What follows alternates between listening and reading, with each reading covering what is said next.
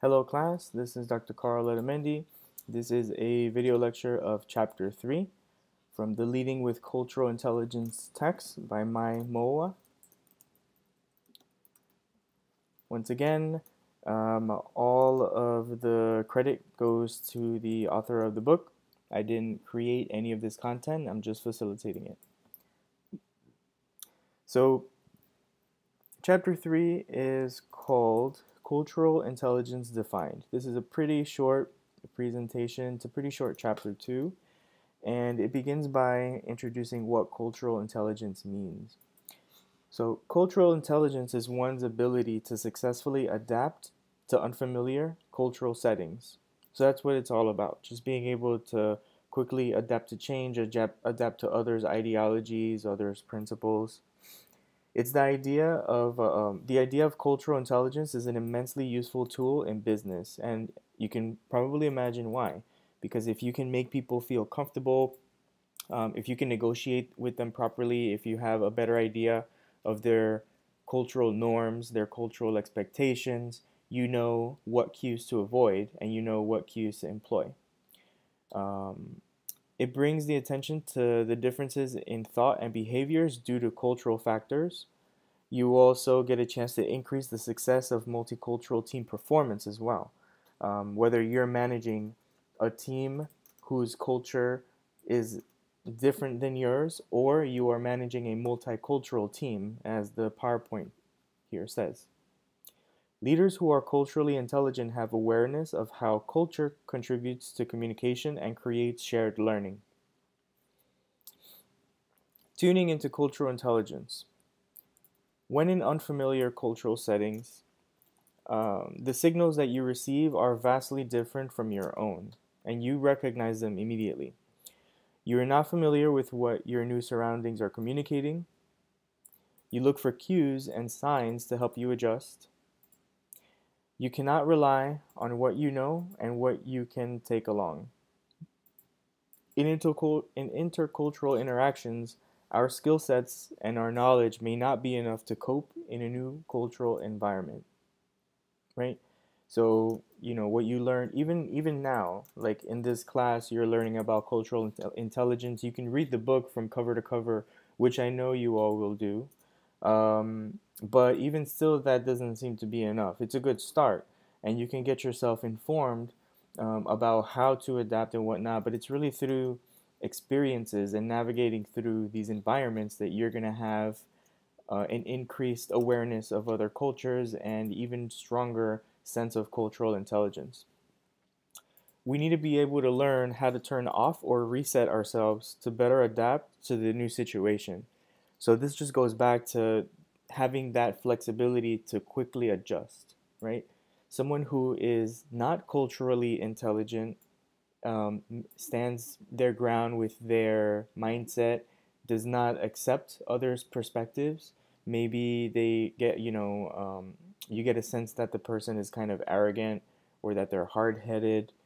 So that's someone who is not culturally intelligent. But someone who is culturally intelligent has the ability to quickly adapt.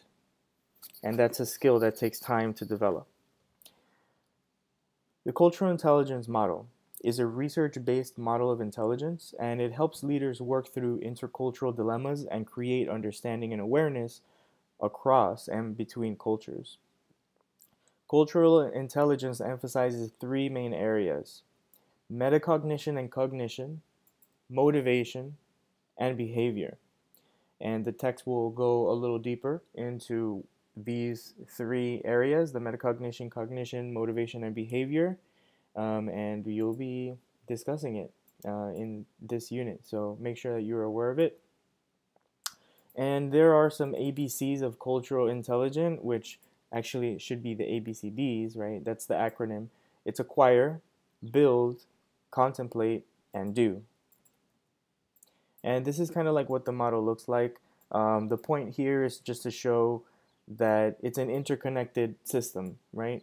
You have to acquire intelligence and then build on your skill sets, contemplate, and then do. So then this is kind of like the flow of how the proposed cultural intelligence model. You acquire knowledge. and acquisition of information and knowledge is fundamental to inter and cross-cultural interactions, and it represents cognition. You want to build your strategic thinking, which is your ability to build awareness of your surrounding through preparation and planning, and this represents metacognition. Contemplate your motivation and ability to work with others. This is the C, right? And it's the ability to pay attention to your surroundings, your responses to unfamiliar situations based on your judgment and biases, and this represents the contemplating part of the model.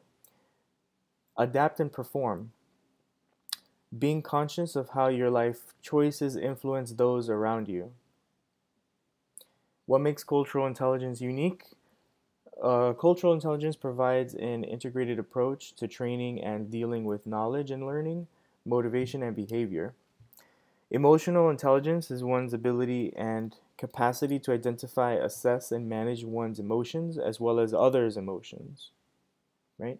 So it's kind of like cultural intelligence, but it's on the emotional side, right? Just being able to quickly adapt to those emotions too. Social intelligence is the ability and capacity to sense one's inner state, feelings, and thoughts in relation to one's social environment and react appropriately. Adaptation refers to the ability to modify oneself based on the culture and the environment that you're in.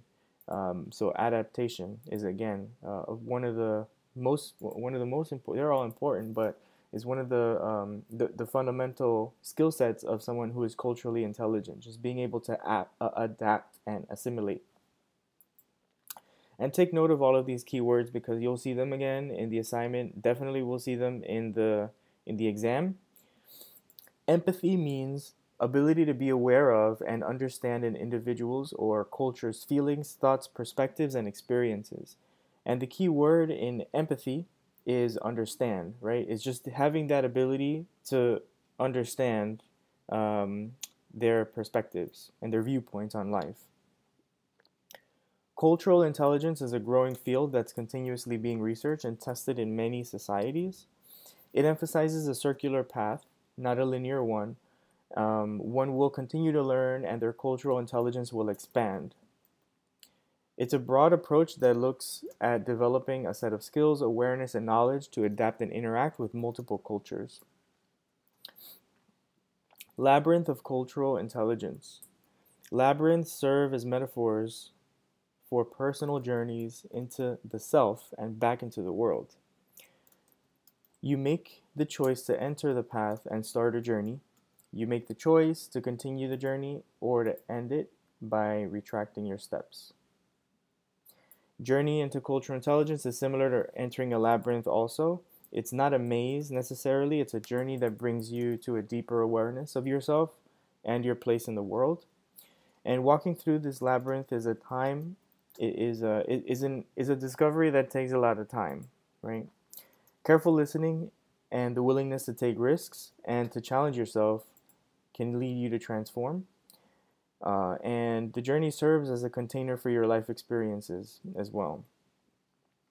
You will see that your path is sometimes shared with others, and at times it is yours alone. So you may even meet some people navigating through this labyrinth as well. So this concludes the very short PowerPoint presentation of Chapter 3 from the Leading with Cultural Intelligence text. Just to review what's due for Unit 2, it's in the shell in D2L. So here are the learning outcomes. Whenever you have a chance, just make sure you read them. Make sure you read Chapter 3 and you review PowerPoint Chapter 3, which if you watch this video, you've already reviewed Chapter 3.